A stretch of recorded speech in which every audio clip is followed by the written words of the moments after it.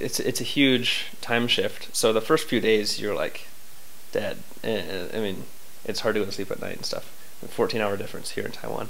But yeah, when we got there, our mission president took us out to various like quintessentially Taiwan places. Like we went to this huge Buddhist miao, a temple, this massive golden Buddha. We had Taiwanese breakfast. We started off with the run every morning because that was a rule in my mission. You had to exercise every morning. Yeah,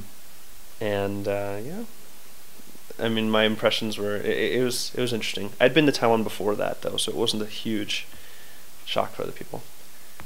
It's a city. I mean, we were in Taichung City, which is the third biggest city in Taiwan, and it's populated. It's dense. People all over the place. People driving scooters. A lot of scooters. Taiwan. So those are kind of my first impressions. Food's great. I loved the food.